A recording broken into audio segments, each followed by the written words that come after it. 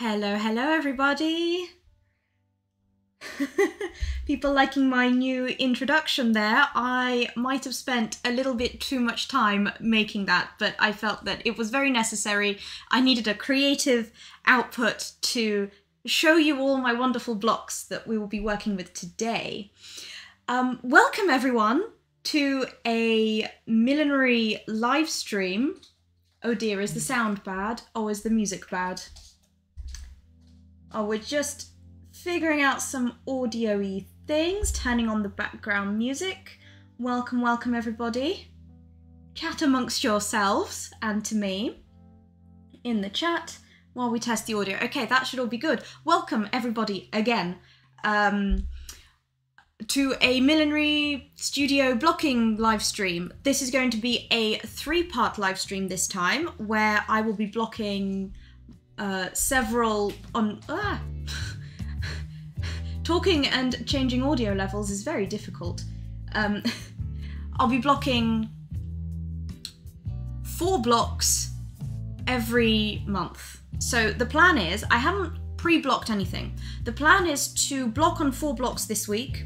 Then next month, in the next live stream, I will be able to unblock those 4 blocks and reblock on 4 new blocks. So we're going to have a bit of a rolling hat block extravaganza this time round. Right, well, how is everybody? we've had a very sad week in the UK, as I'm sure everybody is aware of. I'd like to take this 1 or 2 hour opportunity during this stream to not think about current events and to just unwind a little bit, just be in the hat blocking space and try to not feel too sad or think about anything that's going on in the world, because it is very sad that the Queen has died. And thank you everybody for your wonderful response on my roundup of the Queen's hats as a tribute to Her Late Majesty video. That's been very lovely to see you all appreciating my take on Her Majesty's hats. Thank you everyone. Right, I said we won't be sad. We're not going to think about that this stream. We will do some blocking. Now, every live stream, before I jump into the meat, I like to talk about, let's say, the potatoes first, and this week I'd like to show you all a little new acquisition that I've had, which is this little, how cute is that? Let's change camera angles. This is a little pin holder. Well, it's not a pin holder, it's supposed to be like for little craftsy items, but I have so many different pins that I use for millinery purposes that I thought to myself, this is a perfect way to store them all. So I've got my household pins that I sometimes use for dressmaking, but also they're very good for blocking because they don't leave holes that are too big in the wood. So they're just silver, normal thin-ish pins. They do break sometimes in the wood, so you have to be careful with those. Then I've got my usual blocking pins, the black enamel pins. Those are a little bit thicker, but they're good for harder wood types. Then I've got my glass head pins for dressmaking. I don't tend to block with these. Sometimes I will poke them into Anne, my cork poupée head, because the glass heads make them easier to take in and out. And then I've got some entomology pins. Now, if you are a seamstress, or in fact, if you sew a lot with silk for hats or dresses or anything like that, I highly recommend you get yourself some entomology pins. If you don't know, entomology pins are those pins that they used to use to kind of display bugs and butterflies taxidermied and that kind of thing. But they are so incredibly fine that they are perfect for silk. They don't cause any marks. So get yourself some entomology pins, and if you are going to get yourself some entomology pins, the ones that I have are size 2 black enamel. So these ones, size 2 black enamel. You can get them from fancy sewing shops, or you can order them directly from entomology science suppliers, and they are about half the price if you order them from the entomology science suppliers, but they do take twice as long to arrive. So if you don't need them straight away, you can get them cheaper directly from science people. So those are quite useful. And then I did run out of pins to put in the other 4 drawers. I'm sure there are plenty of other types of pins I could fit in, but I've just put my labels in here. So I've got 2 sets of labels. Oh, if I tilt it forward, all the drawers come out. I've got 2 types of labels. I've got a white label and a tea-stained label. I think it just looks a little nicer when it's beige sometimes, and depending on the hat. Anyway, that's my new acquisition for this week. What fun. Right. Shall I show you what we're blocking today? I asked you in my Restoring Antique Hat Blocks video, which block was your favourite? I asked everyone to vote in the comments, and some people did, and if you didn't, well, you didn't get a say, so I'm sorry about that. Maybe my moderator, who is my husband, Matthew, you could pop a link in the chat in case people have missed the Restoring Antique Hat Blocks video. That was quite a fun one. I taught myself woodworking, pretty much, is the alternative title to that video. Oh, hello, Roxanne. Roxanne is one of my lovely Patreons on Patreon. Thank you for joining me today, Roxanne. Lovely to see you. We are about to get into what blocks we're doing today. The #1 hat block that was voted the most popular one that everyone wanted to see was, drum roll please everybody, the turban crown. That's this one. I'm calling it a turban crown. because I think it looks a little Turban-esque with this here. Oh, Roxanne, it's 12:30 a.m. in Australia and you're watching me live stream. I hope you get enough sleep today after this. I don't want to keep you for too long.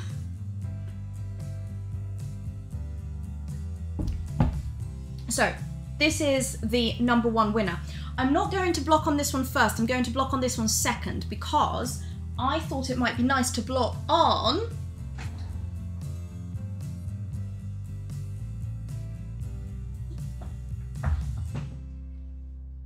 what I should have done was prepared a sound effect for when I have to duck out of shot to get the hat block.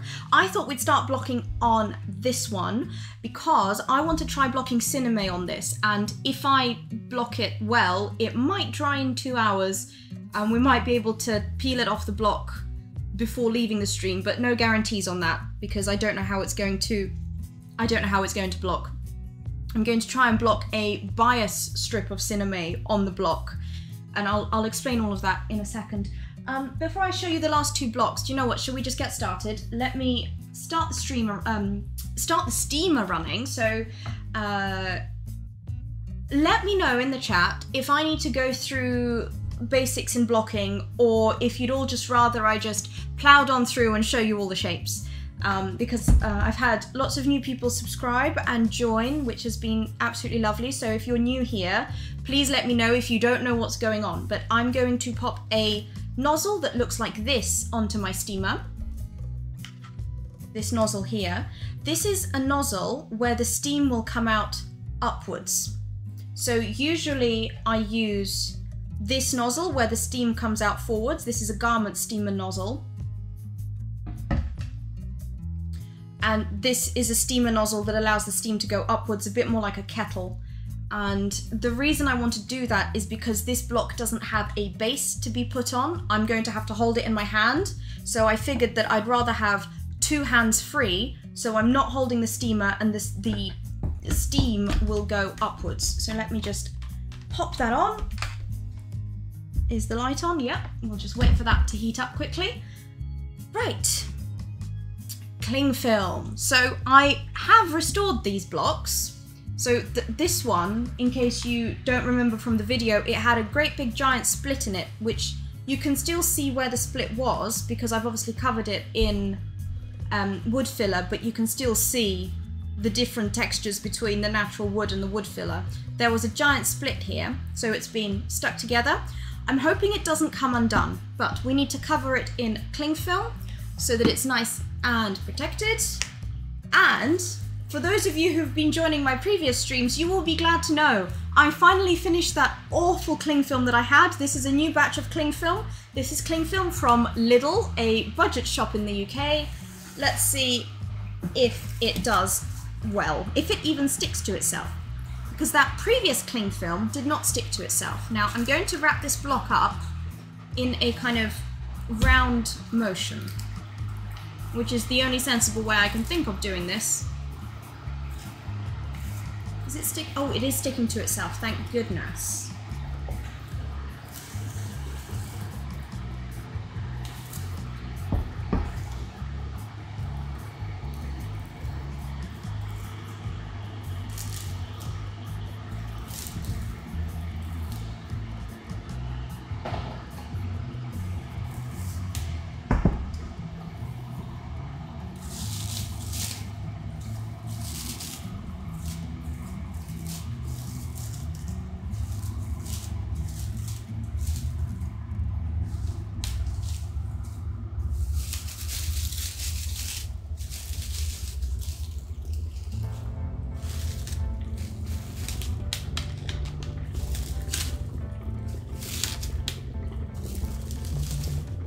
Important to wrap your blocks well because you don't want any moisture going through, but you also want to minimize the amount of cling film overlap. That's going to be a little bit impossible on this one.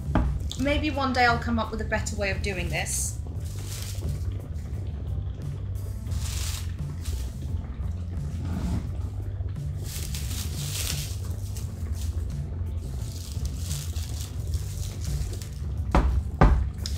And I also haven't decided yet whether we should block on the underside of this block or the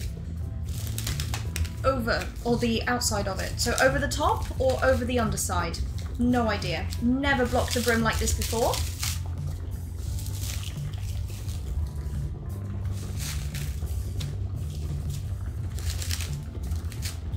And usually on antique blocks, you can tell where people have blocked before because you can see the pinholes. But on this one, it's impossible to tell.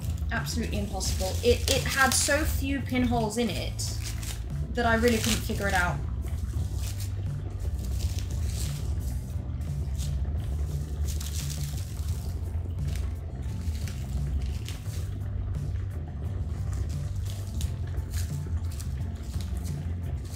Right, now hopefully that steamer doesn't play havoc with my microphone. So if it gets annoying, if you guys can hear that steamer with the microphone, I will turn the microphone off, block it, and then we'll discuss what's happened afterwards. And I can turn up the music if we need to do that, but you let me know. Roxanne asks, this is the block that is reminiscent of the red hat the Queen wore at Charles's christening? Yes, it is. It's that kind of late 40s, early 50s style. And before we start blocking, it would kind of be worn a bit like this. My bun's in the wrong place, but it's a brim, essentially. But it's like a mini brim. It's quite cute. Right, let's get that cinema. I prepared for this. What I've done is, if you've seen my video on cinema bias brims, this is essentially what I've got here. I have a cinema bias brim. So husband, who is my moderator, Matthew, maybe you could pop a link to that video into the chat in case people haven't seen it. Just 4-layer cinema bias brim. If you want to know what that is, you'll have to go and watch that video after the stream. Let's see how this is going to work. I'm going to find my center front, which is somewhere here. Let's go on the outside, it will be easier. And I'm going to try and...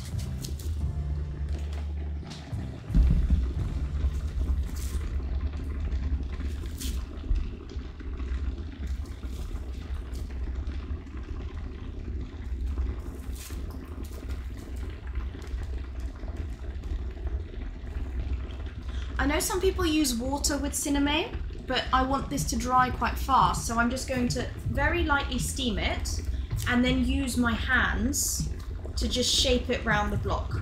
And I think my aim here is to not overlap it, I was going to maybe underlap, is that a word? Underlap it on the underside and kind of join it together under there and to kind of form a sausage around the block. I haven't figured out how we're going to take this off the block, but we'll see. That's looking very pretty. Oh, I was going to tell everyone the reason why I've done this as a cinema bias brim, and that's because I've been thinking about cinema. Obviously, it's been the summer season. People like their cinema hats. Cinema is quite a cheap material compared to a parasisal straw. And I was thinking that you used to be able to get very, very fine parasisal straw that's so well woven and so thin that it actually looks a little bit on brims like cinema on the bias. So I thought maybe I could try and emulate that by using this bias cinema.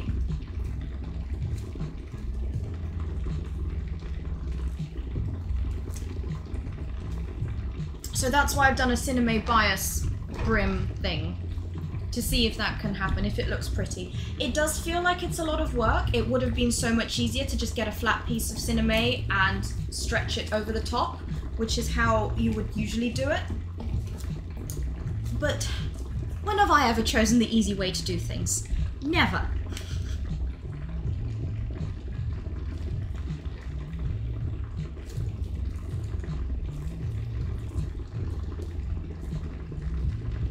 I'm going to need something to hold the center of this in place because it's starting to move, and what I've got for that is I'm going to start tying a blocking string around it.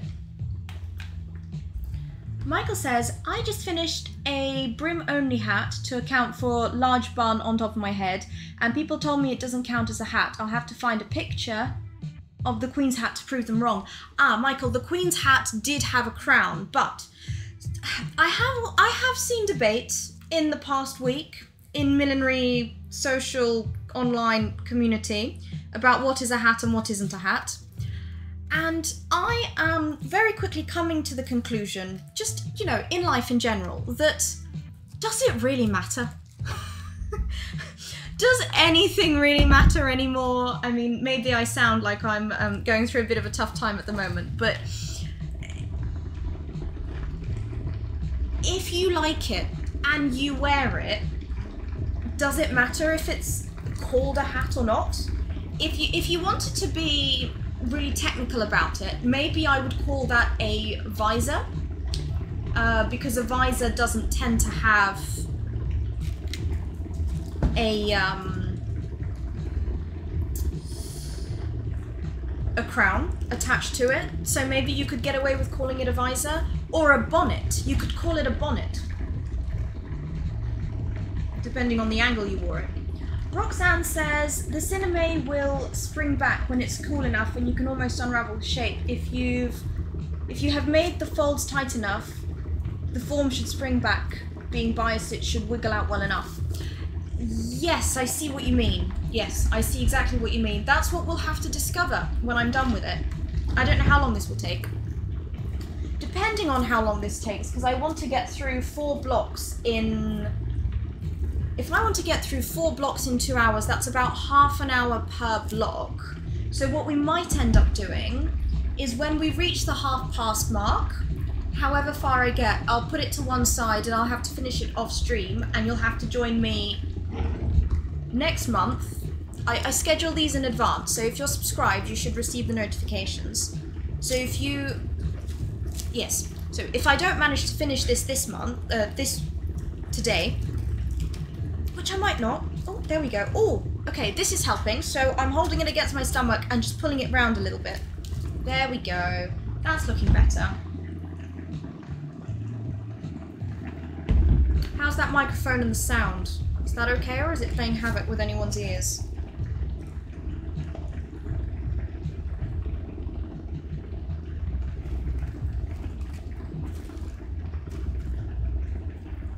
Do you know what? This is looking very pretty on the bias, actually. Let me show you a close-up of the weave.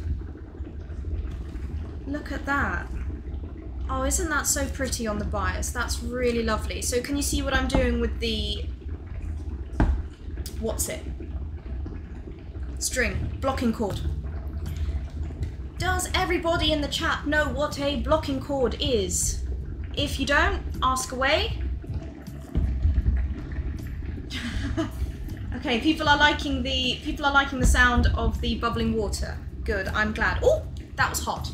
Oh, do you know what? Since I'm doing this, here's another thing I've been doing recently when blocking, because I really hurt my hand, and then I thought I've still got to block some hats, and because, you know, people keep ordering hats because it's winter now, so everyone's getting their berets, so I've still got to block. I had a bit of a bad burn on the back of my hand, and obviously you don't want to aggravate burns, so I put some washing up gloves on, thinking, okay, well, I can wash dishes in hot water with these, maybe I can block with these and not feel as much pain, and yes, indeed. So if I do that, I won't feel too much of the steam being a problem.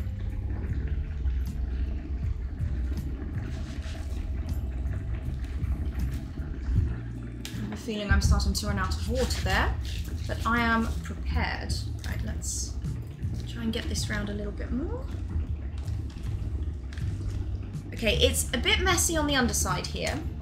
There it is. So it's got some kinks in it. Bianca asks, how often do you make a new hat and how do you make the time for it? Well, that is a very interesting question because... I'm just going to top up my steamer. That's an interesting question because this is my profession, so I'm paid to make new hats all the time. So essentially I make them all the time. But before this was my full-time job and it was a bit of a hobby, I guess I was kind of making one hat for every season. So, and when I say season, I kind of mean like fashion seasons. So, well, ooh, wrong top of steamer. We want this one, we want the spouty spout. So, when I mean seasons of fashion, I mean there's autumn, winter, and then there's spring, summer. So I would make myself maybe a winter hat for the winter, like a blocked felt. And then in the summer, I'd make myself a summer hat. And then when this became my profession, I've been working to a schedule of seasonality, but making more than one hat per season. So this year, for example, I'm working towards releasing maybe about 5 new models this winter. And the time-consuming bit is actually designing the hat. But once I've figured out what the hat should look like, then I need to figure out how it's made. And then once I figure out how it's made, I need to make it. And it's that first making of the very first sample model, that's usually the most time-consuming bit, because that's the first time you're making a specific hat and you're thinking about how on earth am I going to make everything work. So yeah, just one hat at a time is better than several hats in one go. I hope that makes sense. There was a time when I was making several hats in one go, and that was a bit too much on my brain. It was too much to think about. Okay, I've come to the end of my blocking cord, and what I'm going to do, because I don't want to pin into the...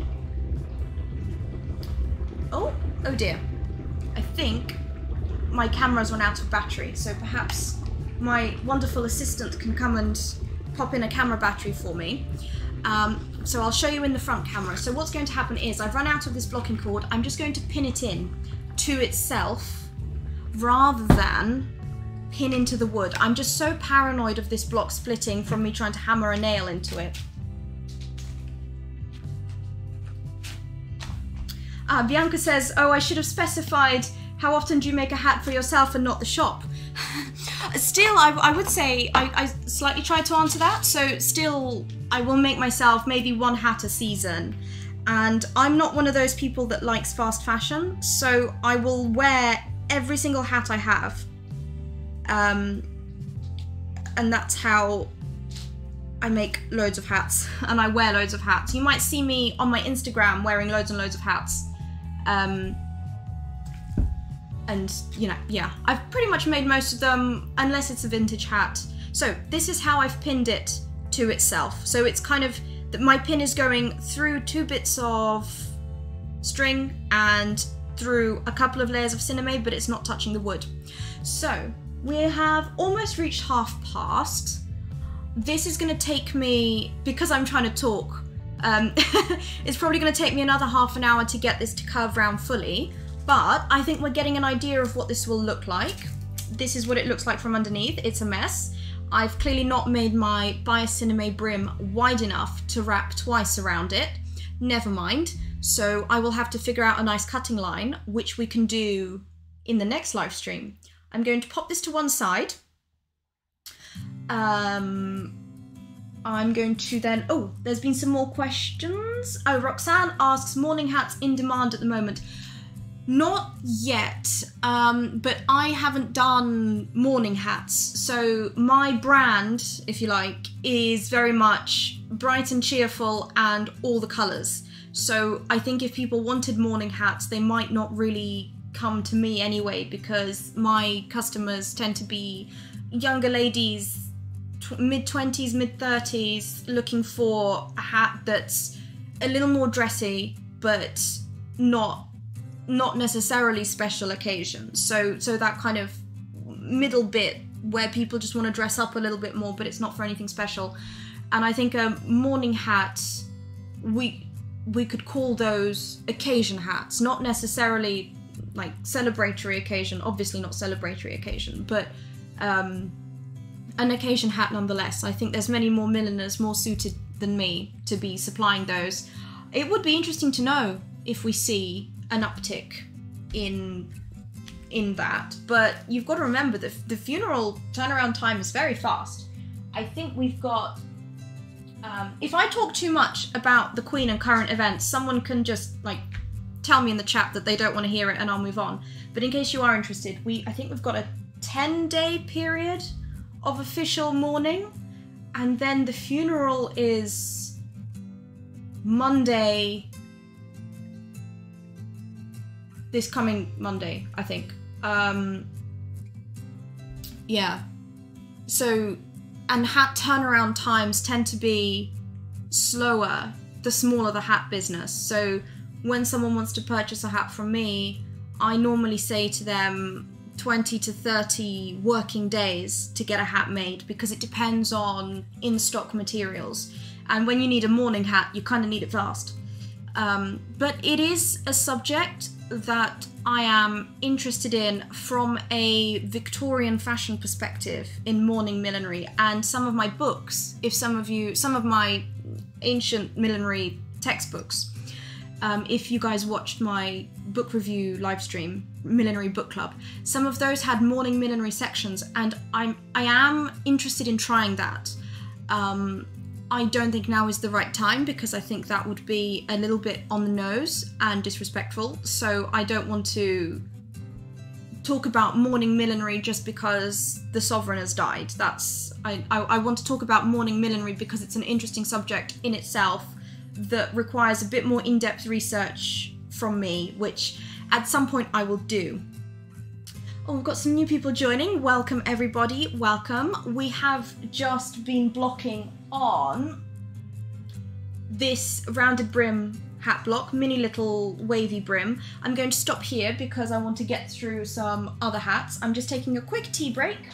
In fact, I need to top up my mug, so I'm just going to pop on a 1-minute intermission for you all. You may see an advert. Sorry about that. But I'm going to top up my tea mug and I will be back in 30 seconds to 1 minute.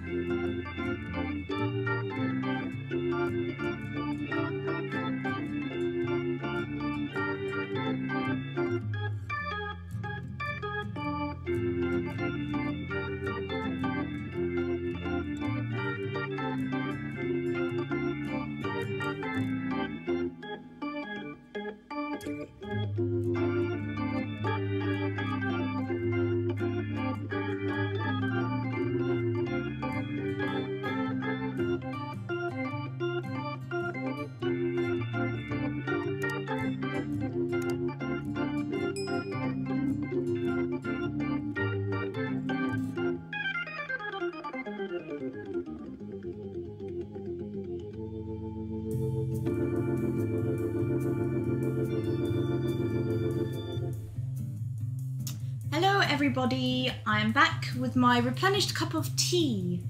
And in case you're wondering, it's Darjeeling today. Nice and delicate with floral notes. Oh, right. As well as getting my tea, I've also made a little hat burrito under my desk. I've got a felt steaming up down there, getting all nice and moist and steamed up so that we can block it on this turban block next. I think a few more new people joined. Hello, hello everybody. Nice to see some familiar faces there. Anissa, hello. Anissa says, I kept on watching the clock to be on time but was busy with something and now I missed half an hour. Oh, I'm very sorry about that.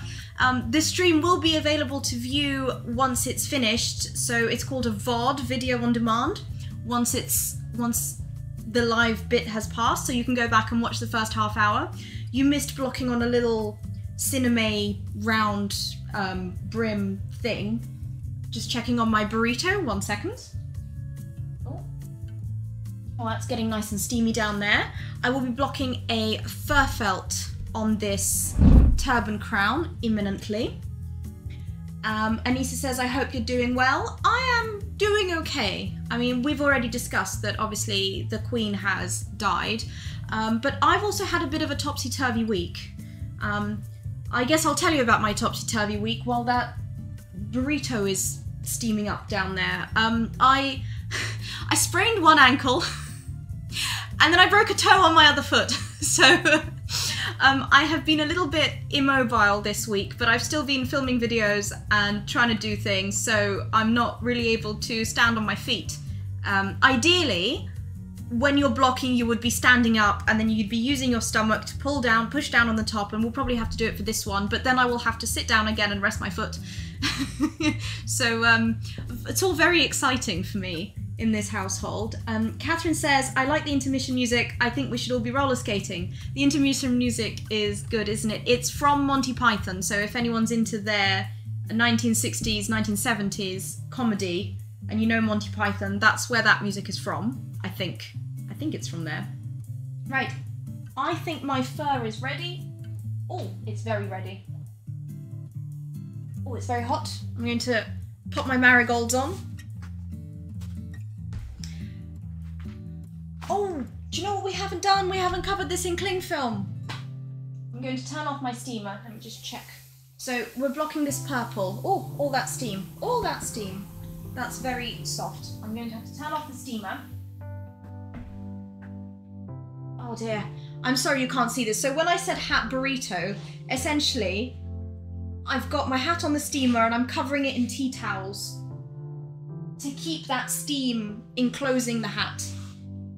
I've been doing this quite a lot recently. It speeds up the process of the hat getting, of the steam working its way into the bits of the fur in the felt. And if you're worried about using fur felt, obviously, you do whatever you want. If you don't want to use fur felt, that's fine. I'm using fur felt today purely because I had this in my cupboard, first of all. Secondly, to just use a bit of tape here. So I had this fur felt in my cupboard, so you know what would be the point of it languishing away and not being used. The other thing about millinery fur felt is if you are buying your things from a reputable hat product supplier, the fur felt tends to come from the food industry in Eastern Europe. So in places like Czechoslovakia, they really like to eat rabbits, like rabbit stew and things.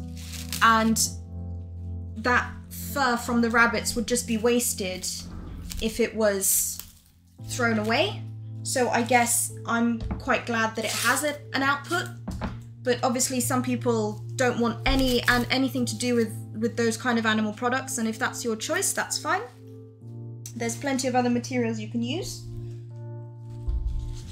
Right, I'm just using some masking tape to get the cling film to stay on the block before I do a second layer this way. Oh, this cling film is such a joy. In some of my first live streams, comment if you've watched some of the first live streams that were called Come Block With Me. You'll remember I was really struggling with this particular brand of cling film from Amazon, and it was awful. It would not stick to itself. But this one, oh, it's so wonderful.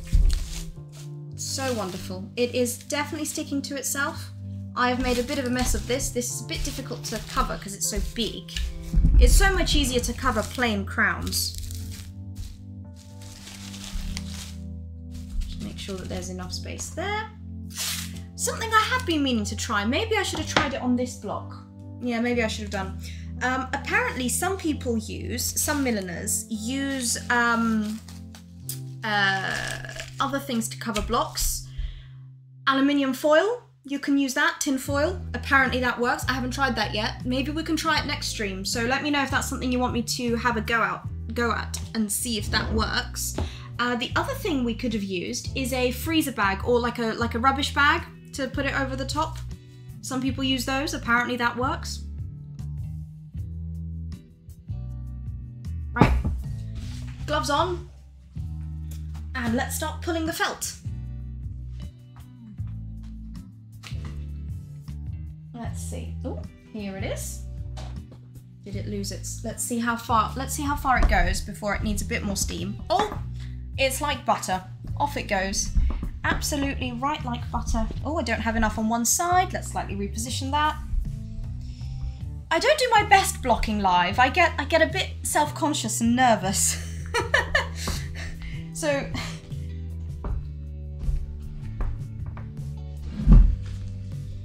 there we go, that's going pretty well. So I'm going to start using my fingers to get the grooves in. That's going to need some more steam. So sometimes, and I know everyone has their own way of blocking and everything, but sometimes what I like to do when there's quite a wide block, and obviously your cones, they come in a cone shape. Sometimes they're quite small on the top and you want it to go nicely over the top. I'll do a kind of preliminary block and pull it outwards like this. Then I'll get the steamer, pop the steamer back on, take this back off the block, take the gloves off. The problem with the marigolds is it's very difficult to feel through the gloves. So I'm just going to pull this back off, maybe spray the inside a bit. Again, you know, there's always discussion, should you spray the felt with water, should you not? You don't want the felt soaking wet, because that can be difficult to work with. It will take ages to dry and your pins might rust, so you don't want it soaking. But I'm just making my little burrito down here again.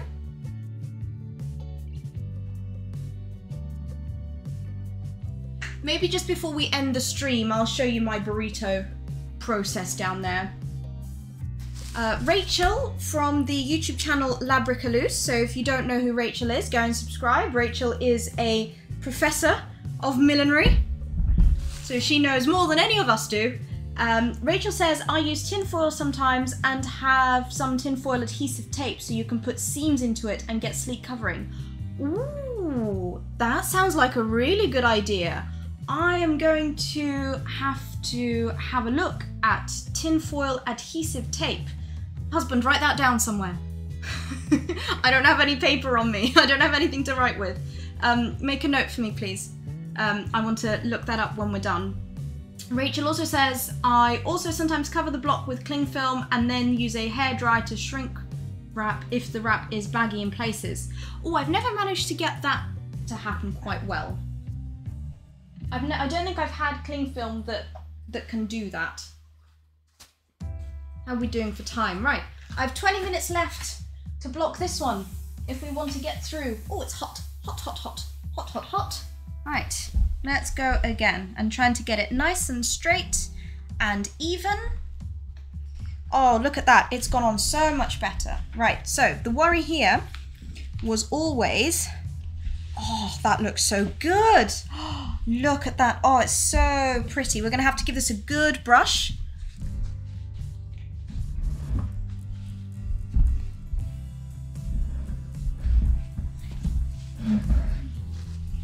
Right, so Oh, I can also feel my nails bending with all the heat. That's not great. You all know I like my long nails. Let's hope I don't break any today.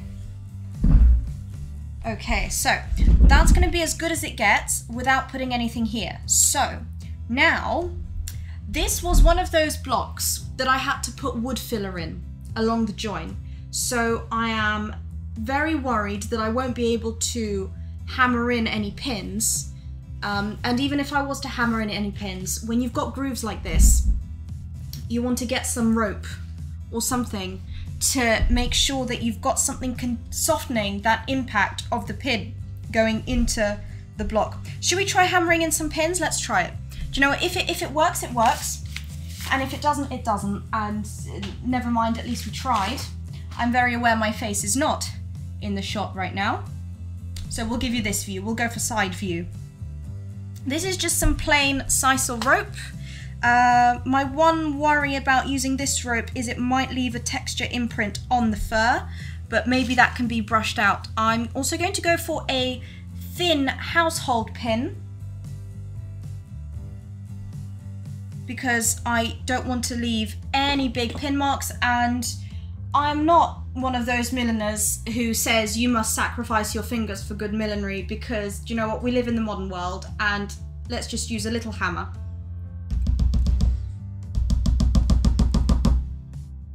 Oh, I think that's gone in. Right, we'll carry on then. Oh, lots of people chatting away in the chat. What I will do is I will finish up blocking this, keep chatting away, and I will then read out some of your lovely messages once I've finished this. Otherwise we'll never get through. So when we finish this, then I can... You see, now I'm wondering whether I should have maybe... Let's give it a quick brush pre-putting this down. So this is a soft bristle brush. Sometimes you can... these are sometimes used on like suede shoes. And the reason I'm giving it a brush is just that fur felt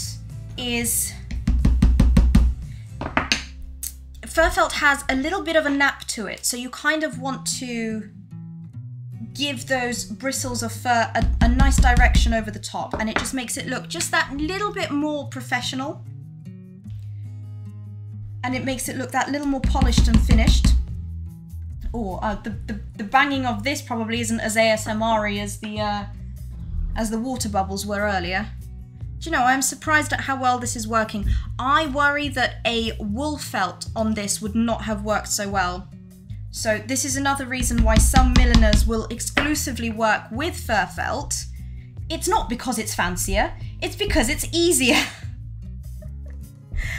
Because it just melts around the block. It melts like butter.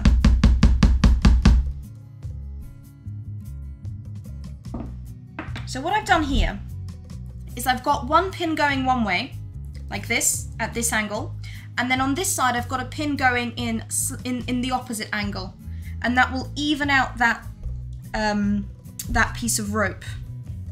And then I'm really trying to press that in over here to really get that groove. I'm going to put all my pins in going one direction, and then I'm going to switch and do all these pins like I've done over here in the other direction. Oh, that went in very well.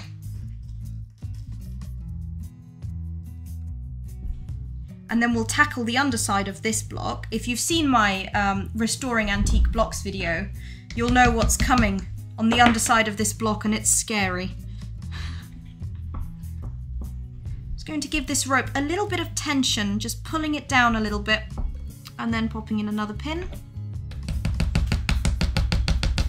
If you don't have a little hammer, I think these hammers are much easier to buy, but you can also use one of these, which is a pin pusher, which at the time I bought it, I thought was a lifesaver, because I'd always been so used to pushing in pins with my thumb like this, and then I'd get the pin pusher and do that pushing motion instead. But actually, I'm finding I have much more control with the mini hammer than I do with the pin pusher, and the pin pusher sometimes bends the pins as well. So but I wonder if that's mainly because, oh, do you know what I didn't account for? This underside of this poking out bit. We'll have to figure that out later. We'll see how we go. And you know what? If it doesn't work, it's not the end of the world, because the great thing about felt is if you haven't cut into it, you can take it off and try again. Right, I'm pretty happy with that. I might pop in one more pin up here. I'm going to go in the opposite direction at the top.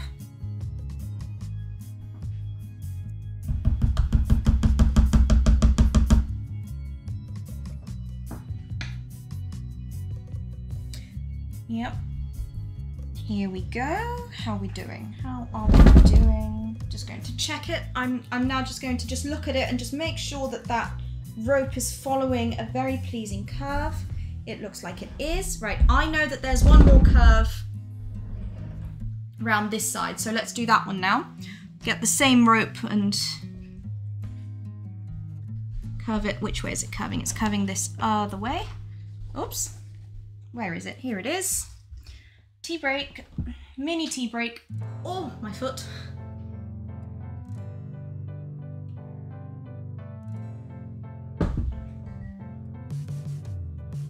Oh, I'm also getting very, very warm. Oh, that's a good point. That's something else I was going to mention, just while I carry on with blocking this.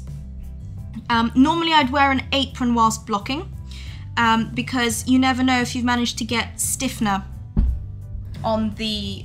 So you see how I'm using my stomach to kind of drop on top and push down against the table to get a good angle. You never know if any stiffener or anything has seeped through to the top of your felt. It shouldn't have done, but sometimes it can. Especially if you're blocking something like cinema or buckram, that will get very sticky and messy. So you do want to be wearing an apron. Usually I wear a lab coat, because the fabric on lab coats is nice and thick and really protective of clothing for obvious reasons. But today, because I have to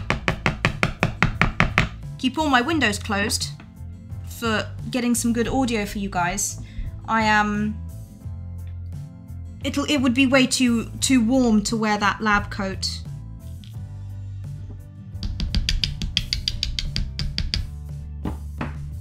Well, that definitely needs another pin. So I wonder if you can see on there, if I press in with my finger from this side, can you see how far I can push that in?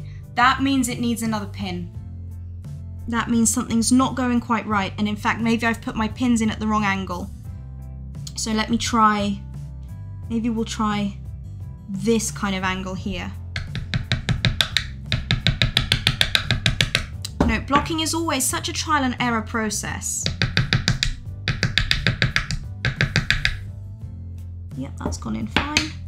Yeah, that's got it. So yeah, so I'm going to take out this pin that I put in before that one and putting in, oh, whoopsie.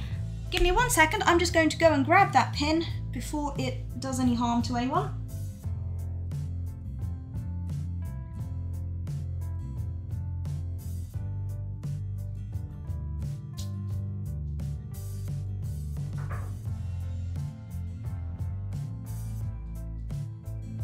I'm going to send you to find that pin somewhere on the floor. I just dropped a pin and I don't want the cat to... I don't know where it's gone. We've lost a pin and we have a small cat, so we've got to find the pin on the floor. It's one of these silver ones, husband. Sorry. Health and safety always first. I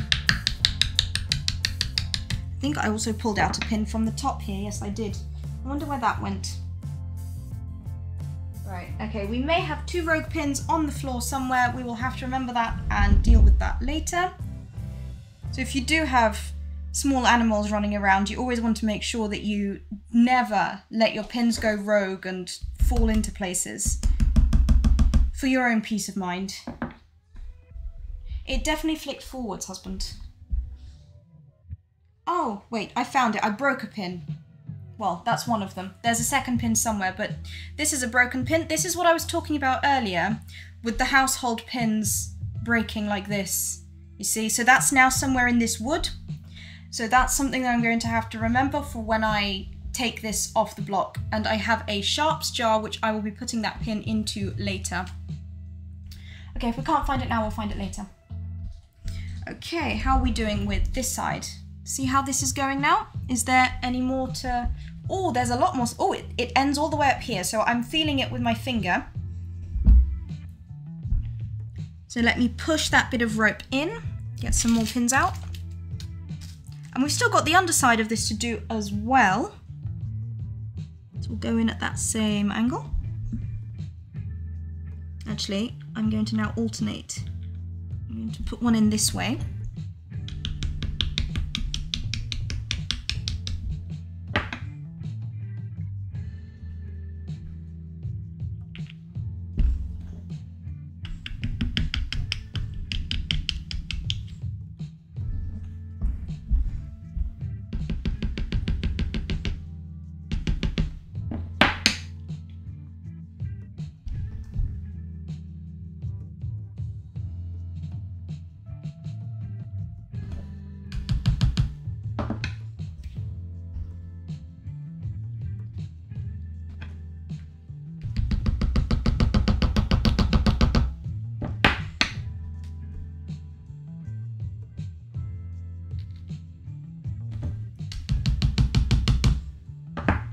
Right, we're almost there. I think just a couple more to really get it into good place.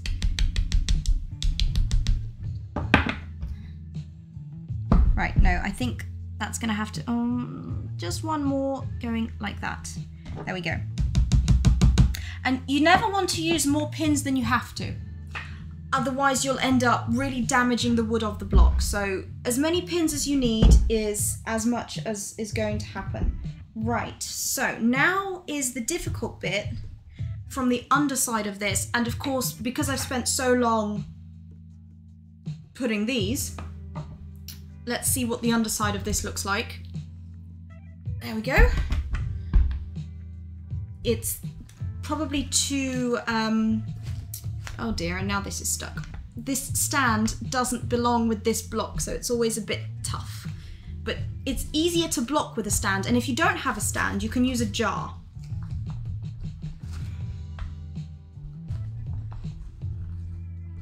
Oh, goodness me. It's coming. There we go. Right. If we have a look at the underside here, what's going on? Am I going to be able to... Oh, it's going to need a bit more steam.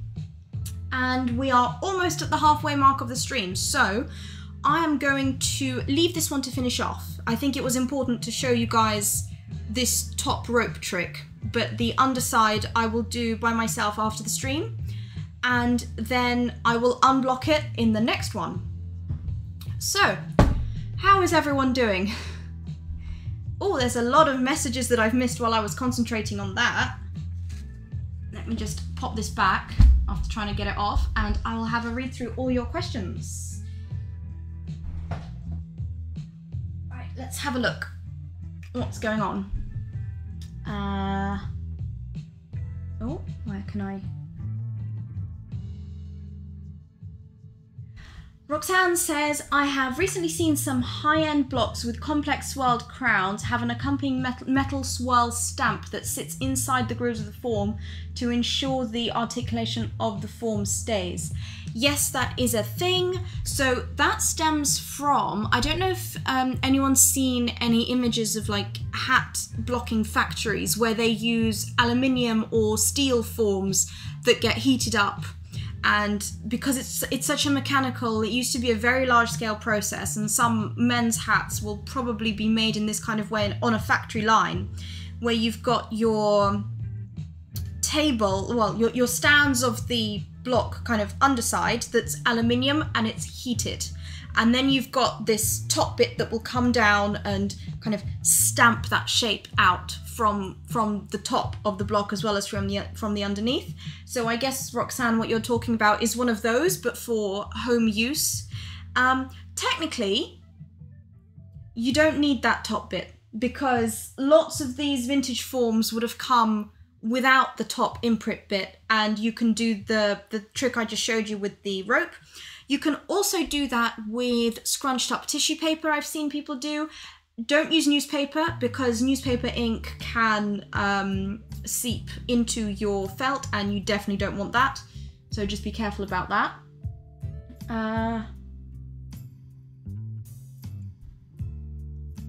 Catherine says, Stretcher tight freeze cling film is amazing. Just follow the instructions on the box for cutting. It's a blue box, they sell it on Amazon. It's the right amount of sticky and has a nice thickness. Ooh, well thank you very much, Catherine. I shall have to look that up and give that a go. And Catherine, you also say that you love the purple shade. I like it too. Because I don't tend to go in person to buy millinery supplies, there's no in-person millinery supply shops in London that sell at good prices. I tend to order everything online and you can't always get samples. So that purple comes from, do you guys remember exactly a year ago, in fact, I think almost exactly a year ago, I was making my Beau Batons felt hat video. So that's the one from the Harry Potter with the little point and the little upswept brim. So husband, could you pop that in the chat for everyone in case new people haven't seen that one? And I wanted to make it specifically purple because I had a purple jumper I was trying to match rather than the blue, which was the colour from the film. And so I ordered in a whole lot of different purples and there was only one that matched. So I've got all these other purples that are waiting to be used up, or rather they have been used up, they've gone on to be made into hats and sold, but that was my last remaining purple from that batch and it was the fur, so I knew that was going to work really well on that shape.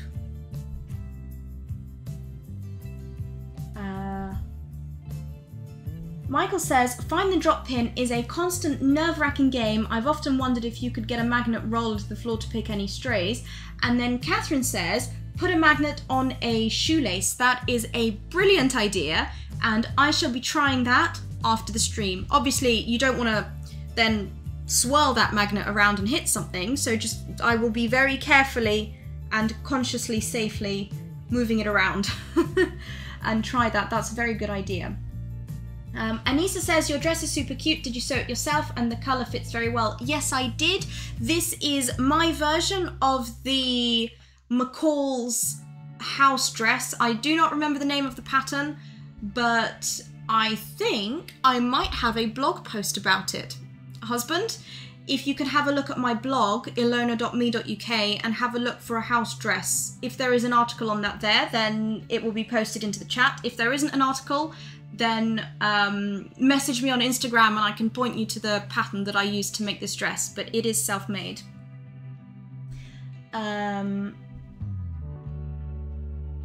Rachel says, we have a magnet on a stick to pick up drop pins. That's also a good idea, probably much safer than a shoelace. I might try that. Roxanne says, good night, because it's, what did you say it was? Like 1 AM or something? That's very late. Very, very late indeed. 1:30 AM for Roxanne in Australia. Michael asks, where did I order all the purples? I ordered from everywhere that I could that had purple in stock. This was last year, so I tend to order from a company called Baxter, Hart and Abraham. They have a factory in Luton where I think they dye all the things in Luton there. So that's, Luton is the kind of spiritual home of UK hat making, so they always like to advertise that. Then I order from Petersham's. They are always very good, and Petersham's are very, very good on the phone. They give you very good advice on like matching colours and things. So if you have a ribbon from Petersham's, then you can say, oh, I ordered this ribbon like a year ago, do you still have it, and can I have a matching cape lean? And they'll do that quickly for you. They're very good. And then where else? Do you know what? I order from lots of places, and I will be going through that in a video that will come out at some point about pricing your hats. So if you wait for that video, that will be there then. And Anissa asks, what do I think about making a sewing video? Well, since you guys are here on my live stream, before we jump into the next hat, I'll give you a quick preview. 1 second, it's right here.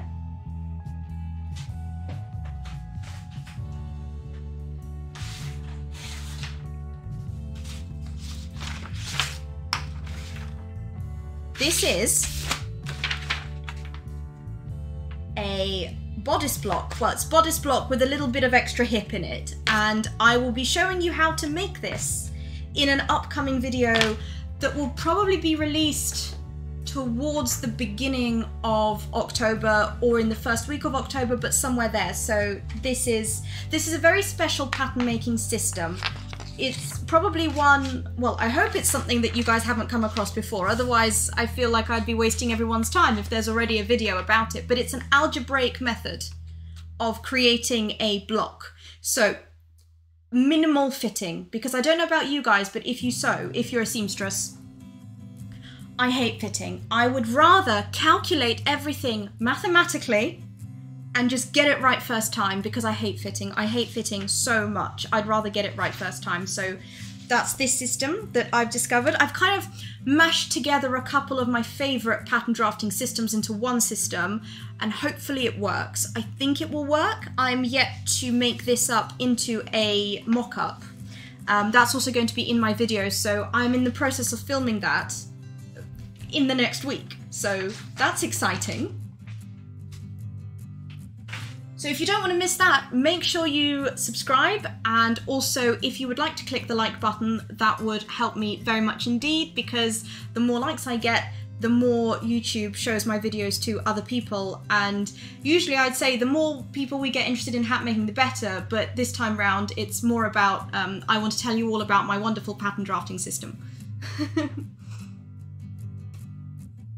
Right, I think we've chatted enough. Shall we move on to the next block? What have I got for you now?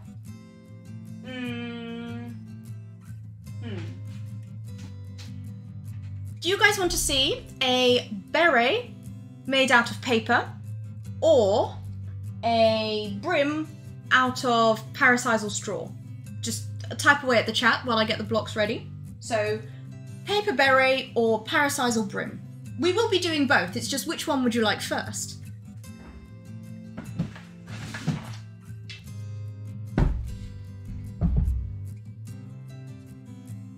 So I've got my brim block here. This is going to be for the straw, and I've got a not a collar block to go on top of it. And then I have a very special beret block, which I will tell you about. And I will need the stand for this. Oh, people are already saying beret. Okay, do you know what? We'll do the beret. If you weren't fast enough in that response, I'm very sorry, I didn't give you enough time, but I would like to get a move on. So, paper beret. Oh, I need an extra thing before we get started. Give me 1 second while I go to my blocking cupboard and get a jar. I'm just going to play a quick ad while I go and get a jar. Stay with me.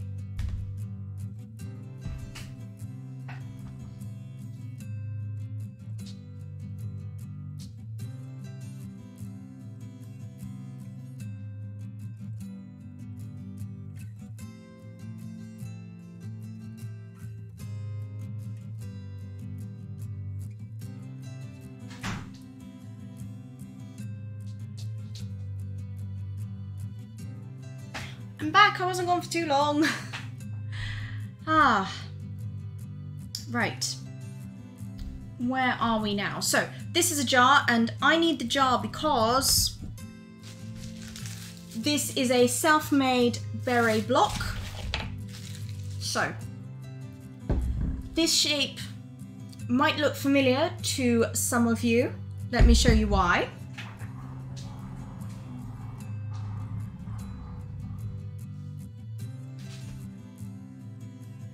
Ta-da! Does anyone remember this? I think I showed it to you last stream. This is my feathered hat that I learnt how to make at London Hat Week from Carol Marr. Here it is. This is this. And the shape under here was blocked on a vintage brim block, and I really wanted to clone it. So when I got home, I kind of took apart what I'd done in class so that I could copy the shape.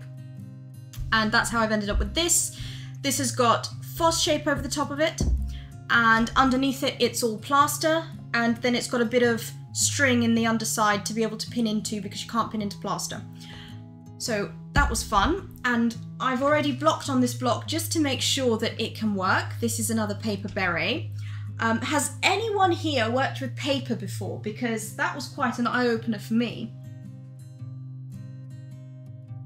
Oops. Oh dear. Right. The problem with those feathers is that they will get very fluffy very quickly. Right. Who's worked with paper? This was my first paper blocking experience. Here it is. I think that's pretty good. So this was a, it's like a flat woven paper.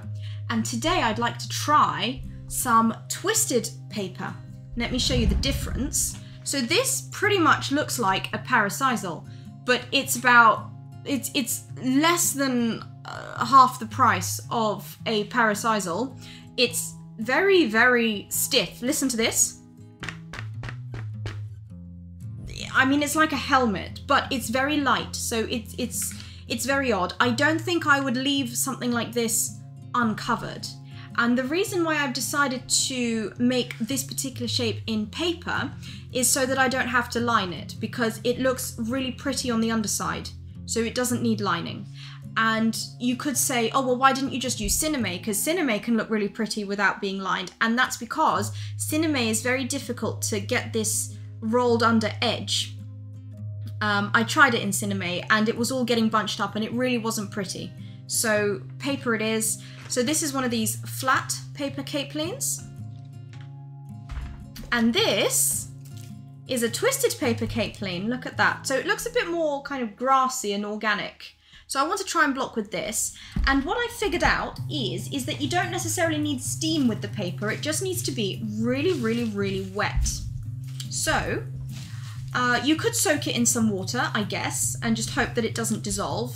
So I don't know if this is the correct way to do this, but this is just how I'm trying to do things. This is generally how I've taught millinery to myself, is to just, you know, give it a go and see. The one problem with the wet method, I'll call it the wet method because you're submerging it, is I did get some pin rusting, and that's a worry. So it's got a wire inside it, but can you see this orange dot? That's a rusty pin. That's my worry.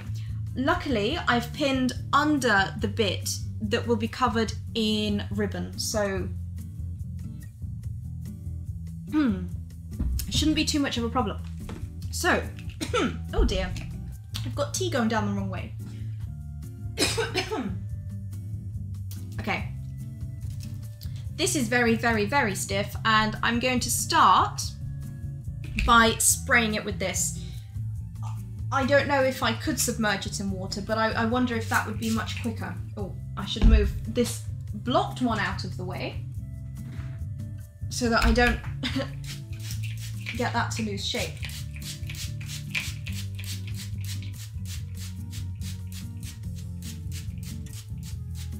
So last time I blocked paper, it took me about half an hour because it was very difficult to get it to move over the block. But once I got it, because this is very flat, once I got it to flatten out over the top, it was quite fast after that.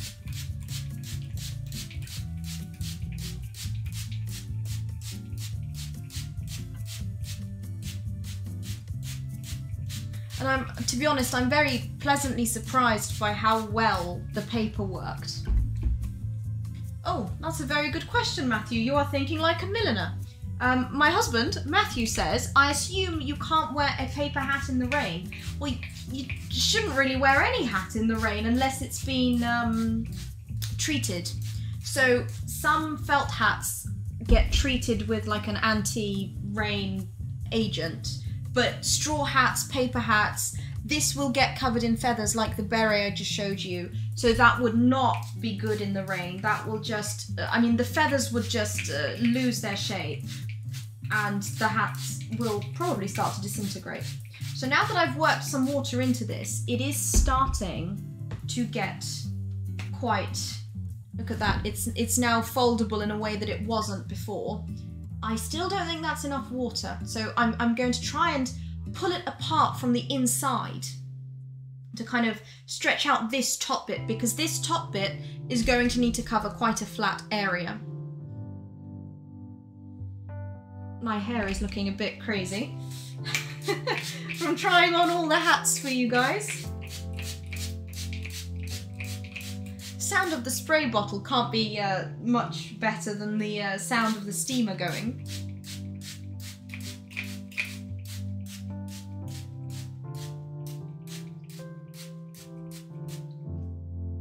Let's see. How does this stretch? It's getting there, it's getting there. Let's try, let's see. I will probably need to wet it some more, but is there a grain line to this? When I say grain line, I mean, is there like a forwards and backwards? Can we see a little cross? Kind of. Okay, we want to locate the front and back of the block because we want to be nice and neat. Let me just quickly find where that is. I did have pencil markings on this. They seem to have come off. Oh no, here it is. That is the, well, I mean, it doesn't matter as long as it's a direction. So here, we're aiming to align to here. I want to be nice and neat. I can always rotate it a bit, but I don't really want to be getting into that. Oh, right, let's get that into the center. Or not quite the center, because this one has it. So this beret has a slight peak towards the back of it, which is where I'm going to put down my hand as I try and pull this paper over. And it's definitely going to need more water, because the problem with this paper, and I hope it doesn't rip, problem with this paper is that it's starting to dry up already. It's so fast, because I clearly didn't water it enough.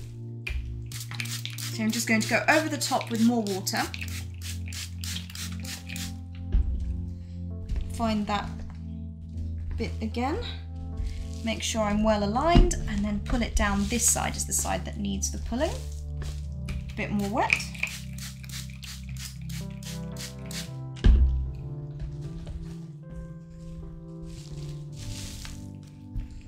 Okay, I think we're slightly getting somewhere. So this is where wearing an apron is quite important, and I'm wearing a house dress, so I don't mind if this gets particularly mucky, but I'm going to clamp down over the top and pull forwards.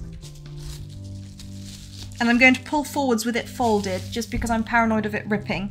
So I figured if I grab 2 layers. Oh, it's getting there, it's getting there. Oh yes, there we go.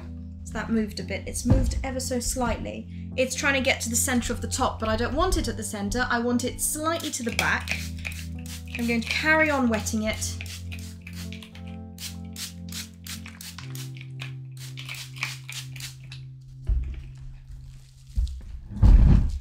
I'm going to try and pull it backwards a little bit.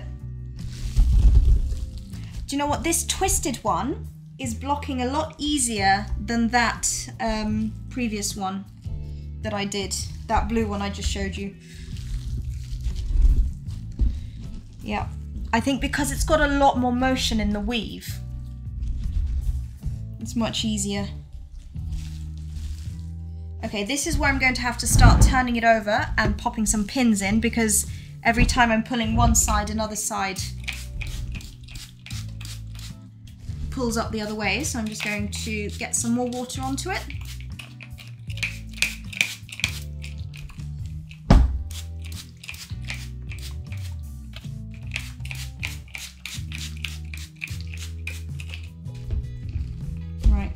And let's hope that that stays over here. You see, if this was a block that wasn't plaster, I could put some pins into the center, but I can't pin into the center, so I'm having to guess about it. So in fact, the first pin I'm going to put in is I'm going to align this cross at the top, which is very difficult to see in the twisted one, in the twisted paper.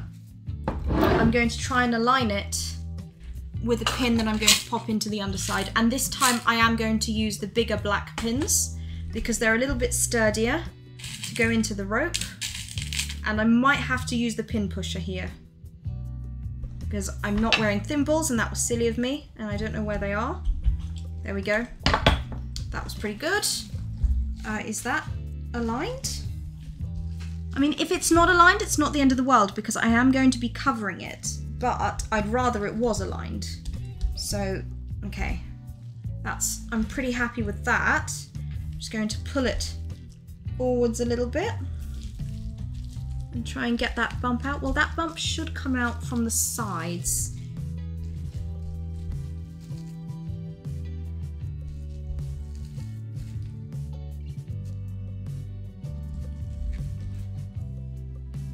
Oh yeah, there we go. That's happening. That's working now. Oh yes. Lovely. I'm going to pop in another pin. Lots of these black pins that I have are twisted. That's okay. You don't have to throw away a twisted pin. You can spend a lovely afternoon or evening in front of your favorite television show or watching your favorite millinery YouTube videos with some pliers and unbend them, which I will probably have to do tonight. So doesn't that sound fun, husband?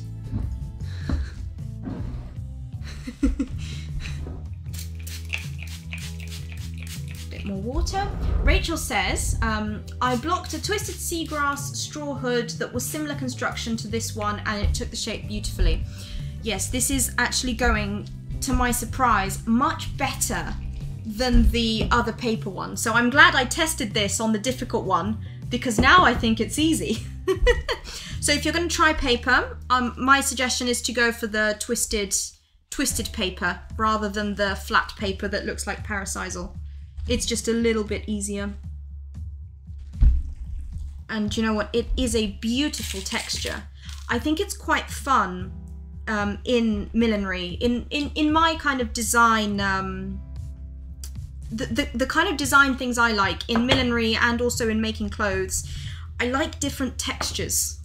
There's this one fabric shop I go to in Soho where as soon as I walk in, the guy who owns it goes, "Oh, you're the one who's always looking for the new textures. Let me show you the new range of voiles," or whatever. It's always quite fun. So I do like the different fabric qualities and the textures. So things like this make me very excited. Okay, so I'm getting a few folds in it. I will work my way around to those. But the aim is to just get the north, south, east, west. Hopefully you all know what that means. Just points of a compass transposed onto a hat block. Just get those points in first, and then we can go and do the kind of, if we think of points on a clock, we can kind of do the 130 and so on, the kind of in-between points of those diagonals, of those straights even. Put the diagonals in. There we go. Language, what is it?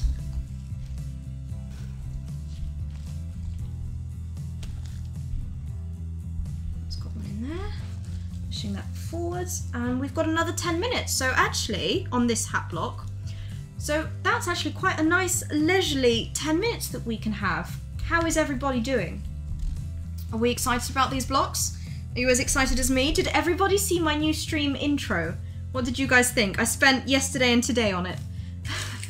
Which arguably maybe my time could have been spent better, but I had a lot of fun playing with my my blocks and some music and some different coloured paper backgrounds. And if you have no idea what I'm talking about, you'll have to watch this stream from the very beginning and just have a look. Oh, whoopsie, I've broken a nail. Oh well, this happens sometimes when blocking. This is the problem with long natural nails. I'm sorry, I'm just going to peel it off. Not very elegant, I'm afraid. Oh well, never mind. I will... Now I have to decide, while I'm blocking, whether I want to chop all my nails off or whether I just want to get some acrylics out and build up that nail. I don't go to nail salons, I do it all myself. I think I'm going to build up that nail with some acrylic. Because I've been breaking so many nails lately that I'm fed up of having to chop them all short. This nail length that I'm working with at the moment is much too short for my liking. I mean, it's very easy to work with. It's much easier to block with shorter nails than longer nails, but I do miss having longer nails. It's much more fun with longer nails. I can draw pretty patterns on them. How's this looking? This is looking pretty good.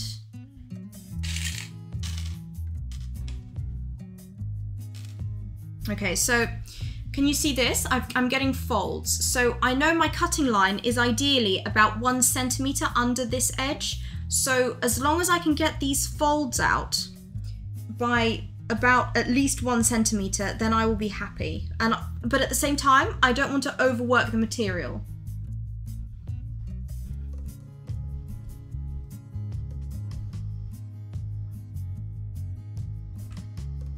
Angela says, I love the intro, I was hypnotized.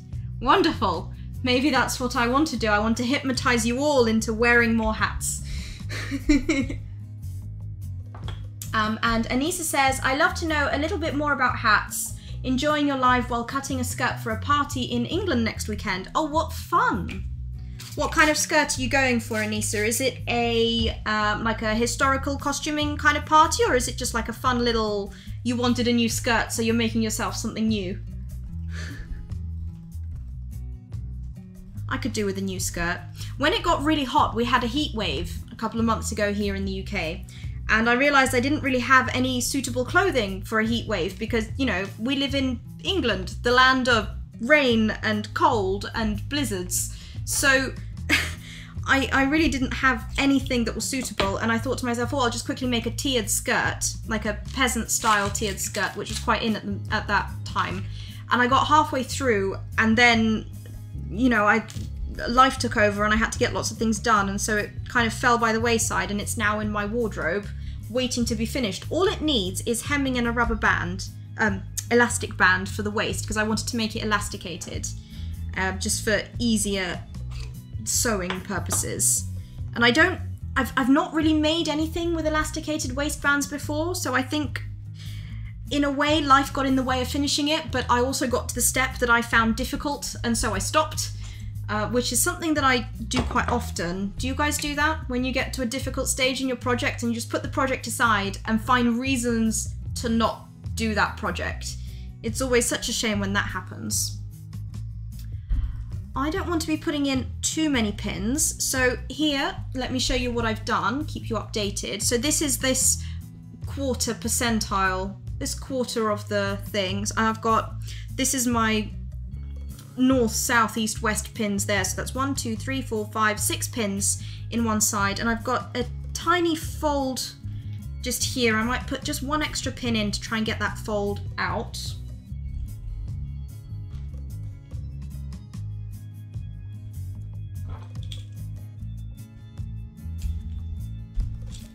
So what do you guys think of the paper? The paper blocking? Do you maybe want to give that a go? Yeah, that's good. That's a good amount of pins. It's still a little bubbly here, and you can see that there. You can see it's not as straight as it would be. And if this wasn't a homemade block, it would have a good edge to it, and it wouldn't have this because I can press down on the block, and that's why it's moving. And that's a bit of a shame, but my idea is to completely kind of cover that edge with ribbon, so hopefully no one will notice that it's a little bubbly. And maybe one day, and this is something I'd like to actually do a video of, but I can't fund that at the moment. So I'm just saving up through all the various income streams from making the videos. I'd like to go to a hat block maker, bring him this shape and say, can you make that out of wood? And I figured that might be a process that you guys would be interested in seeing.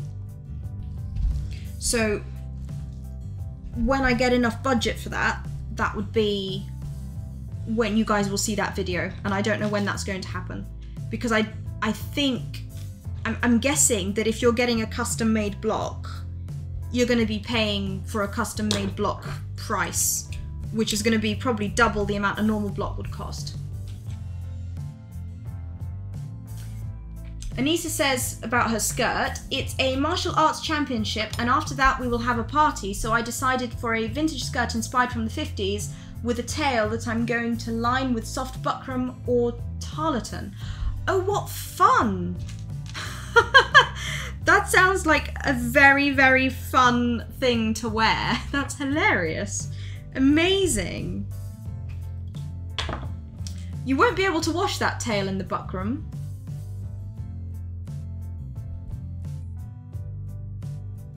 Catherine says, we need to send Bernadette Banner your way. She does the loveliest hand stitching and the paper blocking is very interesting.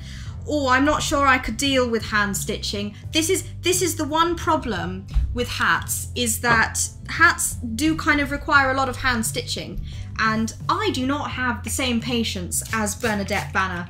I cannot sit there and stitch for hours on end. If I want a hat, I want it now. And that normally means, back to the conversation we were having earlier about about how many hats I make for myself and whatever. If I'm making a design I know, on average, well, the longest it will take me is a working hours day, so 7 to 8 hours per hat. I don't like to make hats that take longer than that because then they become prohibitively expensive to the customer, and I like to keep it in that kind of price range, which I will talk about in my pricing video. But obviously the first time I make a hat, it will take me 2 or 3 times as long as that to make it because I'm figuring things out. But yeah, so I really don't have that patience to just sit there and do the same stitch over and over and over again, and my eyes will get tired and I'll just want to move on and find another project. So I like to make hats that are achievable within a day. That's the goals I set myself. And when I say a day, I mean it will take me over a week, but a little bit every day because I have to keep up with a lot of things. So because I make the videos and I fulfill hat orders and also I do housework and stuff, and what else have I been doing? Some sewing stuff here and there, and then sometimes I just need to help out, and I sit on a couple of like housing panels here in the UK. So just how our housing system works. I like to keep informed with local politics and meetings and things, so I'm always busy. So I tend to spend about half my day making hats and then half my day doing other things. So when I make one hat, it will take me several days, but only one day's worth of work, technically speaking. Maybe that's a video you're all interested in, like a vlog of my week. I've been contemplating making one of those, but I don't know if anyone's interested, because I don't think my life is particularly interesting, but maybe you guys want to know about how I function, how I run my business and stuff like that, if it's interesting. Or maybe not necessarily how I run my business, because let's face it, that's boring. But like what I do in a day, what I eat in a day, how I fit hats into the day while doing lots of these other things that I've just mentioned. Rachel says, a friend of mine just commissioned a custom block from an Australian block maker. She's in the US. I'll get back on what it winds up costing. Gosh, yes. I mean, that's also going to be shipping fees. I'm very lucky to be making hats in the UK because we have block makers in the UK. But in case you didn't know, block making is an endangered craft here in the UK. I don't know if the world kind of has a list of endangered crafts list, but here in the UK we have like a, I can't remember what they're called, like a Heritage Crafts Association or something.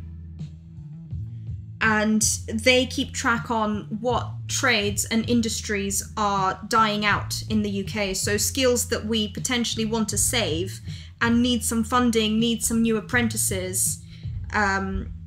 And sometimes it goes extinct. So when a craft goes extinct, it's when there's not enough people, well, there's no people doing it professionally.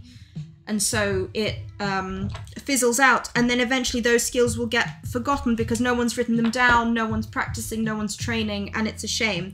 So I do always say, if you can afford it, do go to your, well, the most local block maker to you and see if they can make you a hat block instead of making one yourself. But making your own hat blocks is also a very key skill to millinery. Amoria says, I just had a custom hat block made from Hungary. It was very pricey at $398. That is pricey, goodness. I don't know what the conversion rate is from that to pounds because I'm not, I don't really know what American dollars translate into in my head. It's difficult for me, but it does sound pricey. It sounds very, very pricey indeed. But I would be very interested in getting this particular beret block made into a wooden form because I just think this shape is so incredibly flattering. And actually, that's something else I wanted to mention. I am so excited.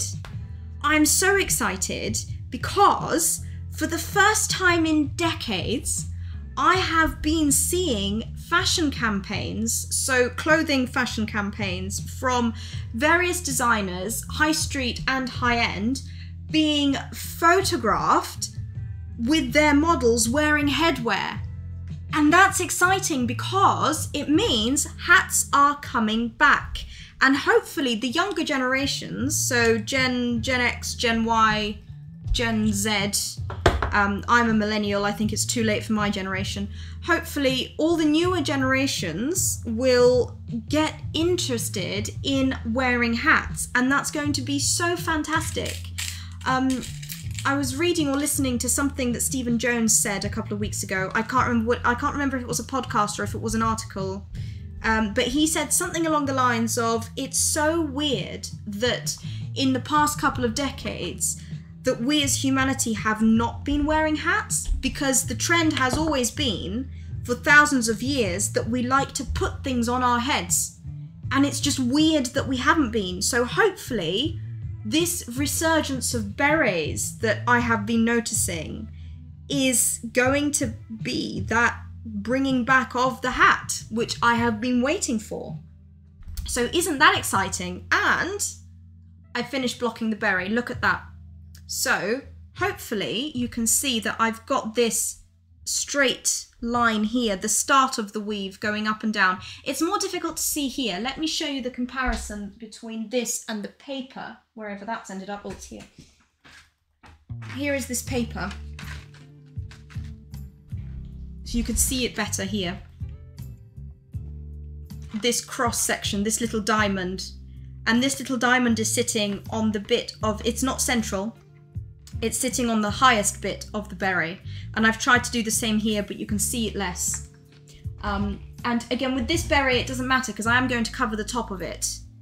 But I want the underside of it to look pretty so that I don't have to line it. So that's a good hack for you guys. So I think that's turned out pretty well.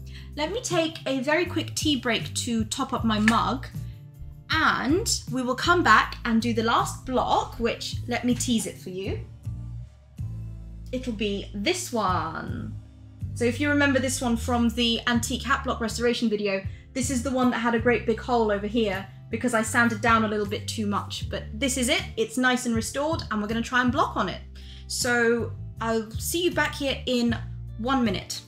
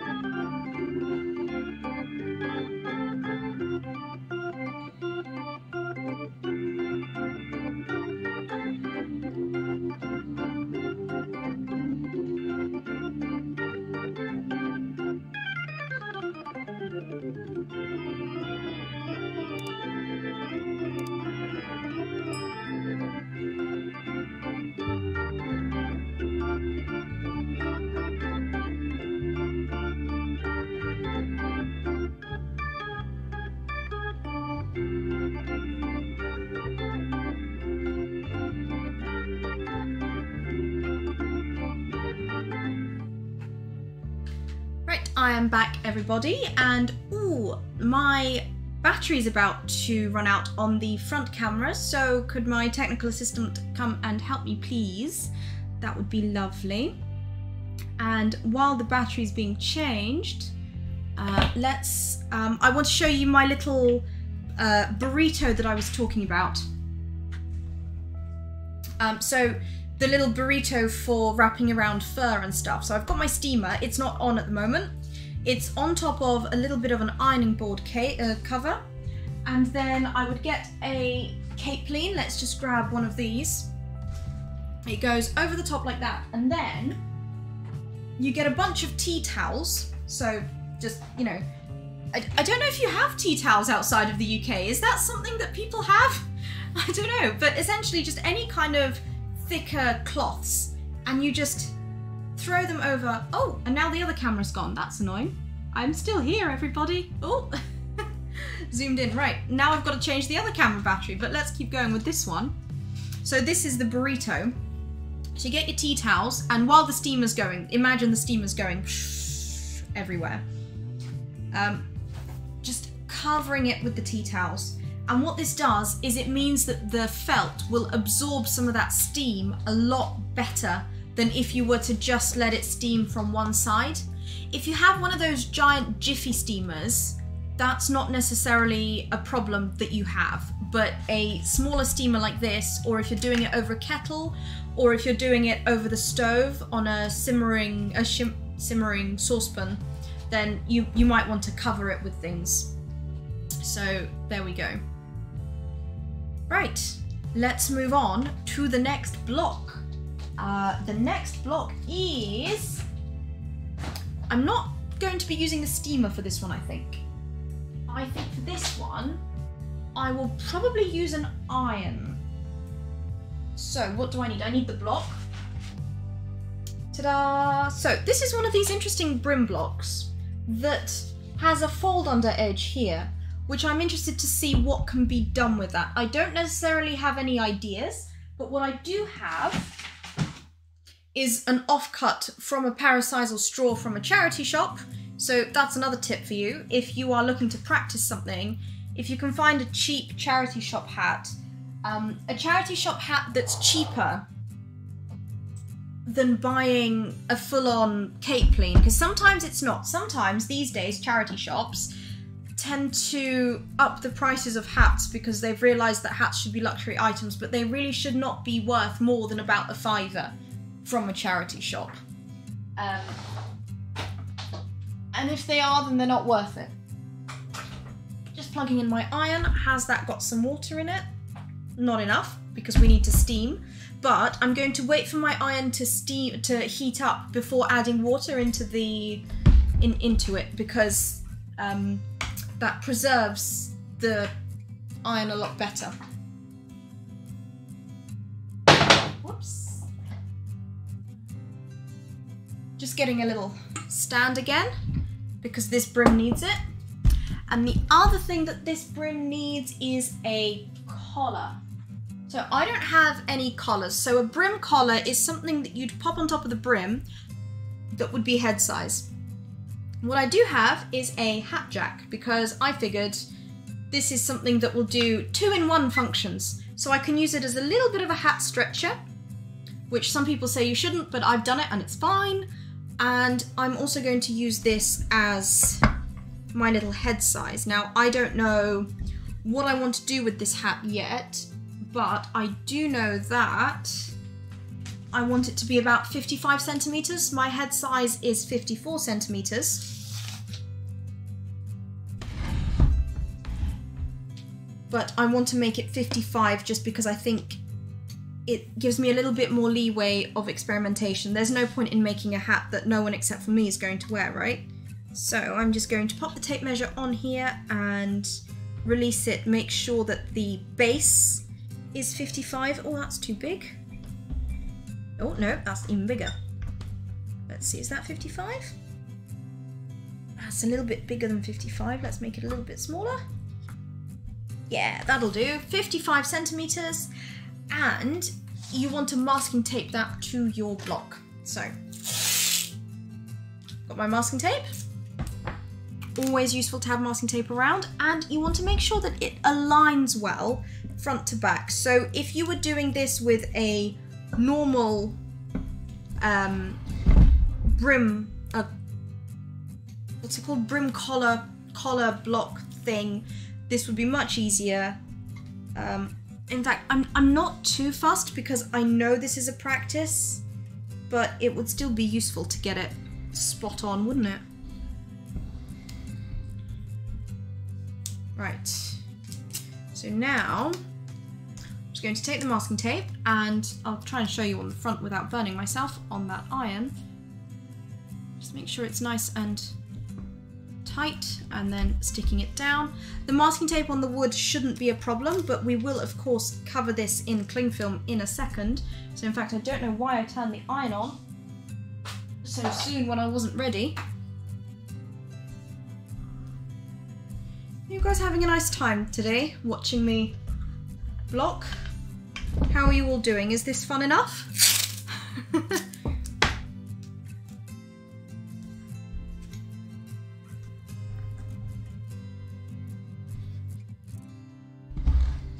It doesn't need too much masking tape, it needs just enough masking tape.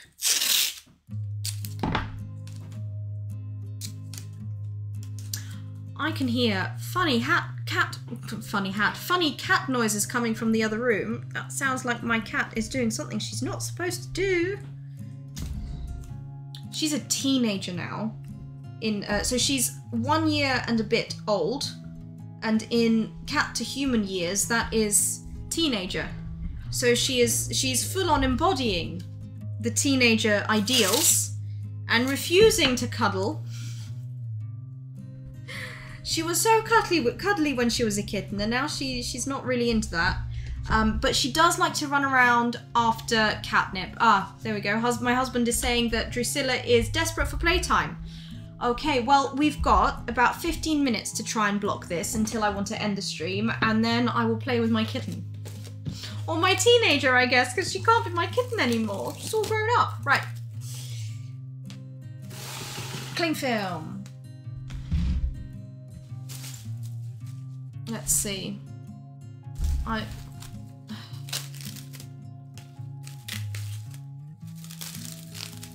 dear.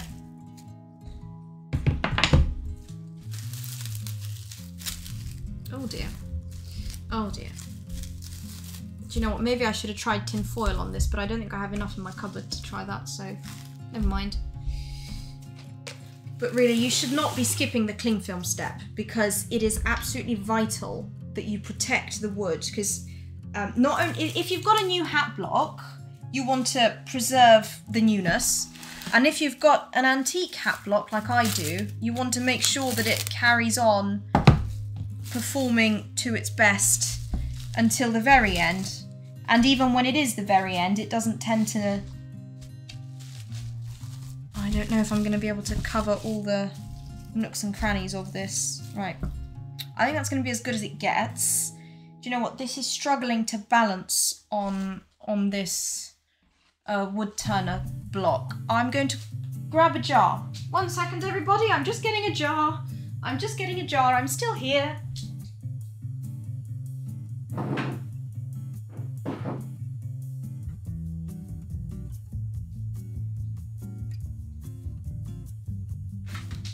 So there we go, that's another tip. If you can't get your block to balance well on the block holder, it tends to do quite well in a jar. Let's see.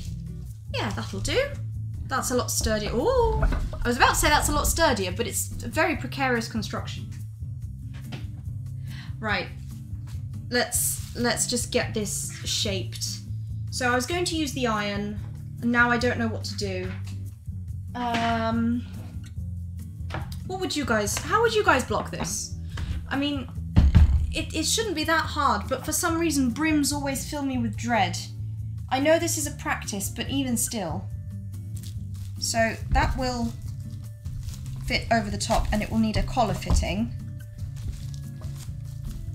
So yes, I'm going to heat up my iron again and turn on the steam. And the reason I'm going to do it with my iron and not the steamer is because I want to be able to hold it flat to the block. Do you know what? While I'm doing the top of the block, I think I'm going to balance it on the table. I think it's much safer. Can you guys still see that? While the iron is heating up. Yeah, you can still see that. Wonderful. And my iron is hot. And I've got an iron cover on, which I'm not going to touch with my fingers. Get a bit more water into this.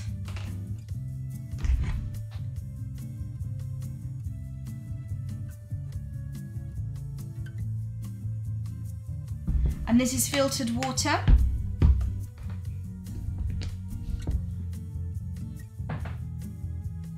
And I'll just get my iron pad out to test. Let's see. Steam? Please be steamy. There we go, there's some steam. It doesn't sound as good as the steamer, does it? But I'm gonna crank it up to the steam setting and just... Ooh. Now, sometimes the irons will squirt out water and that could damage whatever material you're using, so you do want to be careful. There we go, that's taking shape. Oh. And it's starting to move. So this is where you need a blocking cord. I do have a quick short on how to make your own blocking cord. So if you don't have a blocking cord, you don't need to buy one. You can just make one yourself. Now the idea is that it will push down at the base of the block and hold its shape. So in fact, I'm going to pop, oh dear. My whole thing is, my head fitting has moved. Do you know what? Let's take this off and just double check the head fitting is fine. Or did it move? Yes, it did move. Don't you love it when things go wrong when you're live? Yeah. This is the problem with using one of these and not a collar block. Never mind, we're just going to have to hope that everything's going to be fine. So I'm going to pop a first pin in. I'm going to try and use the thinner pins. I don't really fancy using the thicker ones, and I'm going to use the little hammer again. And so that's my first pin, and it's gone through the blocking cord and the straw. So that's going to hold the blocking cord down. I'm going to start pulling. I'm going to pop in the next bit of cord around the front, and sorry you can't see this, but I'm just going to get a pin in while I've got it in place, and then I will show you when I make the rest of the way around. Oh, my iron is very hot, I can feel that. There we go. And I'm going to keep pulling. Time to pull on the other side. Let's try and rotate the entire thing. Let's see.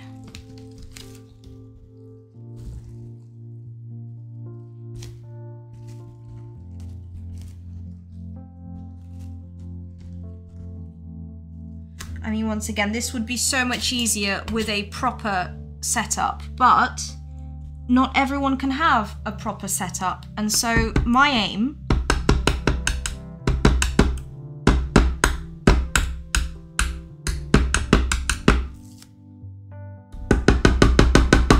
is to show you all that you don't have to have a proper millinery, like a proper millinery studio setup with all the expensive equipment to be able to achieve quite nice things. That's always been my aim, really. And I am a bit frugal with money. I don't really like spending money, so that's where that stems from.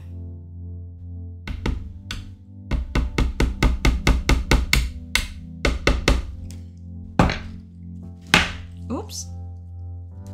So it's going to need more pins in the blocking cord, and I haven't actually fixed the blocking cord yet, but I'm going to add more steam now.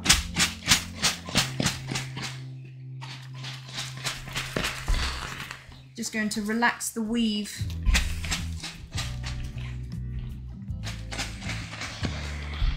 And if you were doing this without an iron cover, you don't want to be touching the straw, but because I've got an iron cover, I can touch the straw, not worry about burning it too much, as long as I don't rest the iron on it.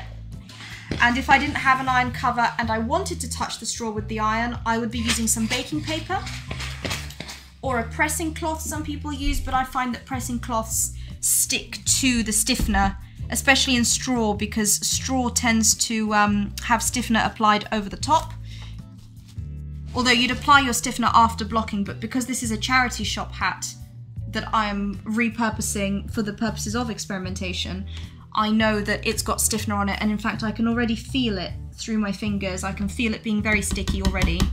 So I don't want to like touch it too much and get it grubby, because stiffener is essentially like a glue. This is where I start putting more pins into the collar.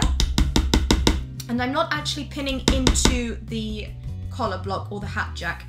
If you did have a collar block, maybe you could pin into it, but that depends on how the block maker has made it. I would always rather pin into the block, so this section, as you can see, my pins are all pointing downwards rather than into the collar.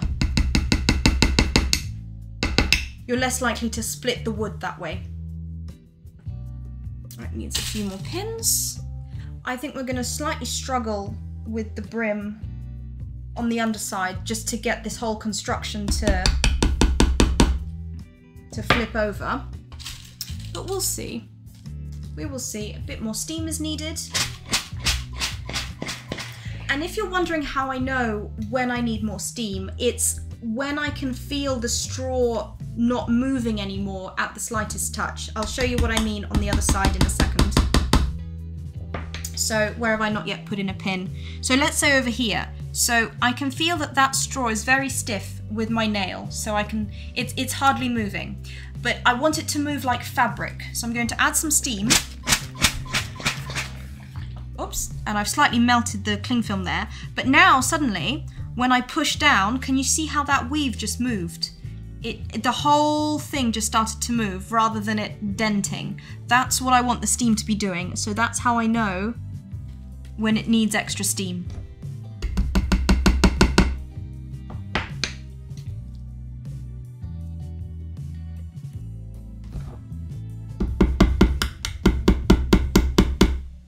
Right, how are we doing? Oh, you see that needs a bit more there. Any time where I press down and the thing moves, I know it needs more pins.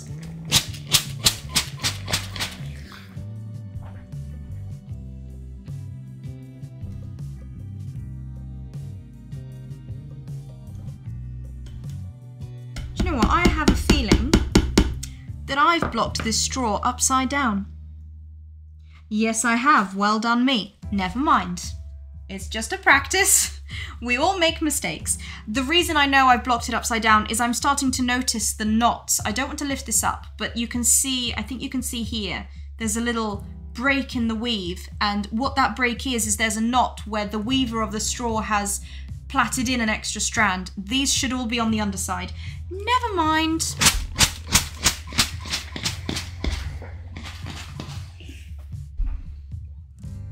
This is just a practice, and mistakes happen.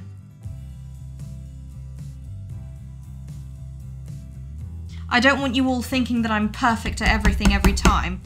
That would be silly because it would be untrue. Right, I'm going to start pulling on the blocking cord now, just tightening it. And this is where I'm going to pin it down into itself and into the wood.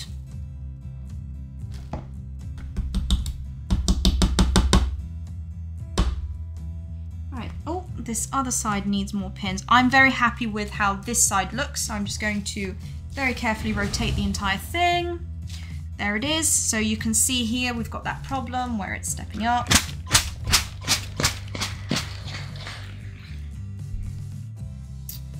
And once I finish this, it's going to be the end of the stream.